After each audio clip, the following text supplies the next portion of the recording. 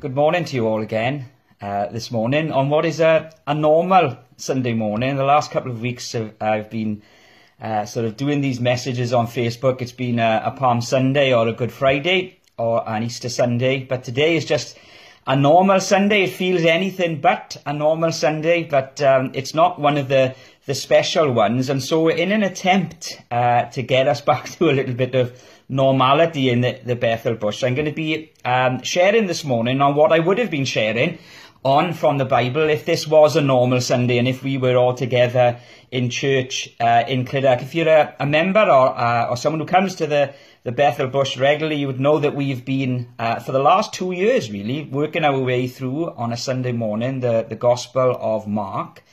And we're up to chapter 10. And so I thought we would continue looking at that this morning. We've reached the point in Mark's Gospel where we're right at the beginning of the Easter story, funnily enough. So we're going back in time about 2 or 3 weeks this morning to the beginning of the Easter story. And the passage and the verses that I want to talk about this morning are a story that happens when Jesus and his disciples are making their way up to Jerusalem. They're making their way to Jerusalem, the city, for Passover, for the feast of Passover.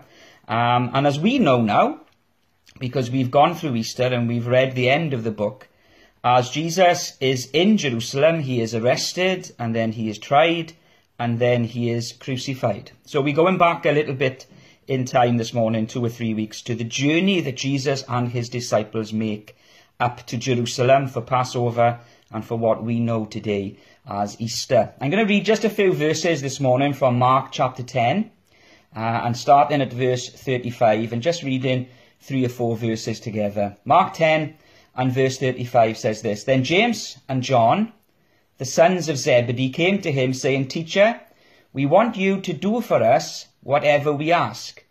And he said to them, What do you want me to do for you? And they said to him, Grant us that we may sit, one on your right hand and the other on your left, in your glory. But Jesus said to them, You do not know what you ask, for are you able to drink the cup that I drink, and be baptized with the baptism that I am baptized with?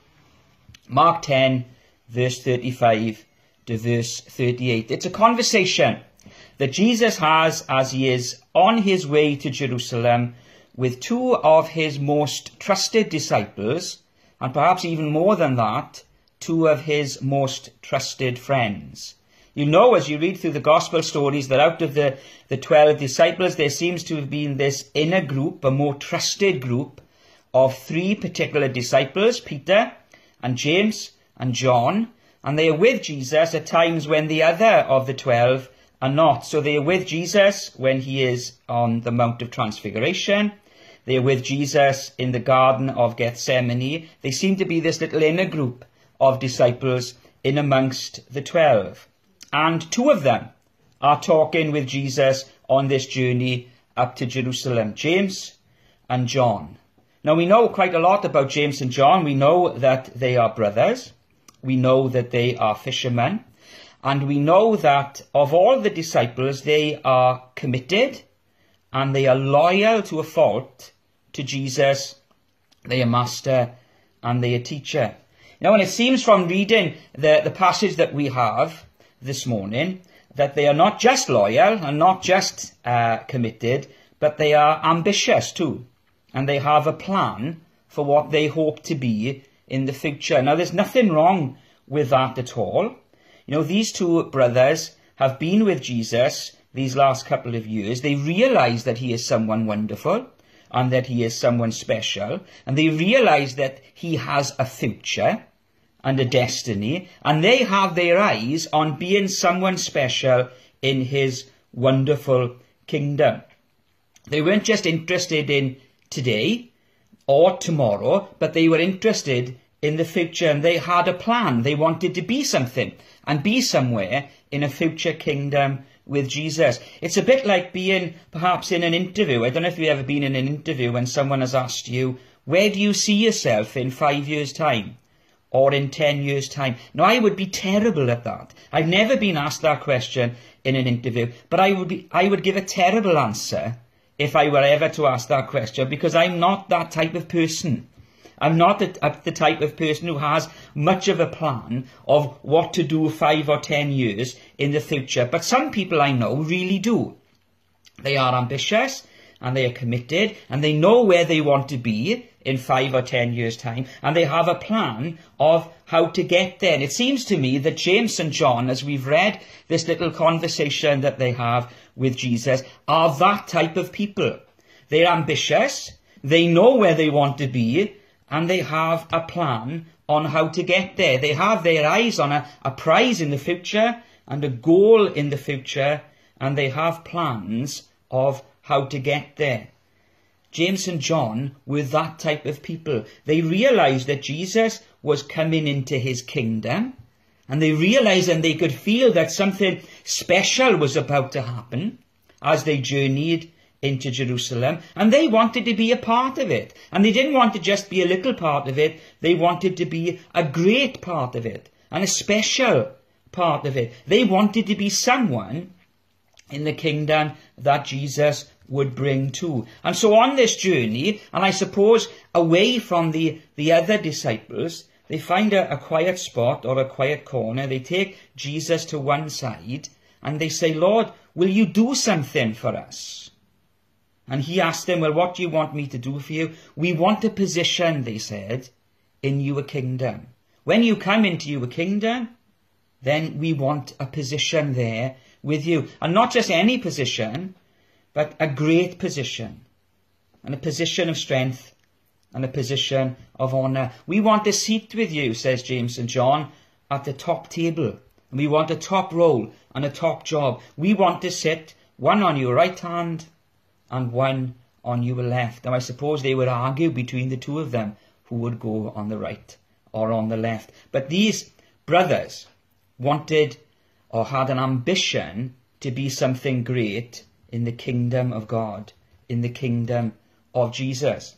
And what Jesus says to them, as we've read it this morning, I don't think it's a rebuke, and he doesn't slap them down. He doesn't say to them, how dare you ask this great thing of me? And so the answer that Jesus gives to them isn't a rebuke, I don't feel, but more of an observation and a genuine question that is going to make them think and make them look at themselves. He says to James and John, as they've asked for this great position, one it is right and one it is left, you don't know what you're asking, says Jesus. You haven't really thought this through. And then he gives them a challenge and gives them a question. Can you drink the cup that I drink?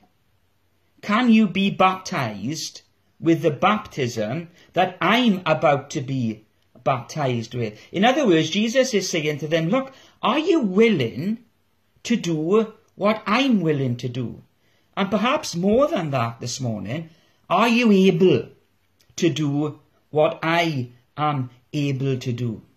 You see, it's very clear to me in this reaction that Jesus gives and this question that he asks. It's very clear that these two disciples, for all their loyalty and for all their commitment to Jesus, they still hadn't really grasped who he was and what he had come to do. And the future of the kingdom of Christ was very different in the eyes of James and John to what it was in the eyes of Jesus. These two men, for all their loyalty and for all their commitment and for all their ambition, still hadn't really grasped who Jesus was and what he had come to do. They still had this idea in their head that Jesus had come to reign and to rule and to set up an earthly kingdom that would begin perhaps in Jerusalem, where he would have might, where he would have power, and where he would be recognized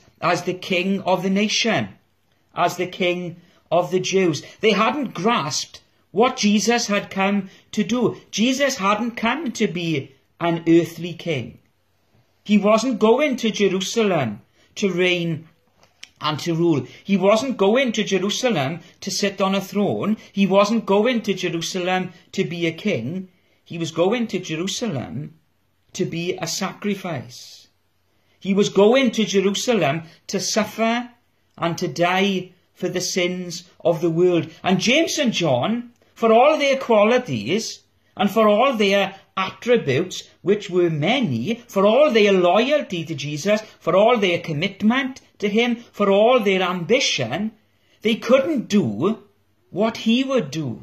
They couldn't become a sacrifice. They couldn't suffer and die for the sins of the world. For all that they were, they couldn't do that. They couldn't suffer and die for the sins of the world for one very good reason, because they were sinners themselves, and they needed someone who would suffer for them. They were sinners themselves, and so they couldn't be a sacrifice for other people, because they needed a sacrifice for themselves. You know, if we could be a bit more personal this morning, James and John, for all that they could do, they couldn't be of any help to you and to me. You know, they could suffer in Jerusalem. They could die in Jerusalem. But their suffering would have no impact on me, no meaning for me. Their death would have no impact and no meaning for me. They were unable to do what Jesus could do for me. You know, it needed someone who was greater than James and John. It needed someone who had no sins of their own, who had no wrongdoing of their own, someone who was perfect and pure and sinless. And James and John were great, but James and John were not that. You know, this was a situation where Jesus and only Jesus would do. It was a time in the life of these two men, it was a time in the lives of the disciples when even they, even James and John, would have to take a back seat and watch as Jesus did what only Jesus could do. For all their attributes, for all that they could do, they couldn't do that. Now, as we look at, come up to date, and as we look at our situation in our own country and the things that we are going through as a nation at the moment, you know, it's bringing out a wonderful side to so many people around us. You know, as we watch the news, it's difficult not to be inspired, and difficult perhaps not to watch it with a tear in our eye and a lump in our throat as we realise the wonderful things that men and women are doing in our day and age. And people are going out of their way to show love for their neighbours, to show love for the weak and for the vulnerable. They are doing the most wonderful things. You know, and this week, as we've seen on our TV screens, we have older people who are walking around their gardens and raising millions and millions of pounds for our NHS. We have younger people who are risking so much to look after and care for those who are sick. You know, and it's inspiring. And it has been a wonderful thing to see. And this nation of ours, you know, and it's been so fragmented, hasn't it, over the last couple of months and last couple of years. It's been so divided, had so many problems over these last couple of months and last couple of years. But now it has come together in such a wonderful way. It has shown the best side that it has. Men and women showing how great and wonderful and compassionate they can be. But there's still a limit in what we can do. There's still a limit in what we have. There is a time when effort and talent and expertise and energy and endeavour, even from the best of us, are just not enough. And even at this time, the same as James and John discovered all those years ago, there is still a time where we cannot meet needs for one another. There is still a time where there is a need of someone greater than us, greater than you and me, and greater than any of us, to come and to do things for us. There is still a need, even in our day and age, of a sacrifice. There is still a need of a saviour. There is still a need of someone to come and take away from me what I cannot get rid of myself, to do for me what I cannot do for myself. There is still a need of someone to come and take away the consequences of sin. Introduce me to a God who loves me and who cares for me. You know, these are really big questions. Questions about the meaning of life itself, and the value of life itself, and God, who is He? And what does He think of me? Does He care for me? Does He love me? And do I have a future in Him? You know, and if you were looking for the answers to those questions this morning, if you were looking for someone to come and take away the consequences of your sin and introduce you to a God who does love and who does care for you, if you were looking for someone to do that, then don't look at me.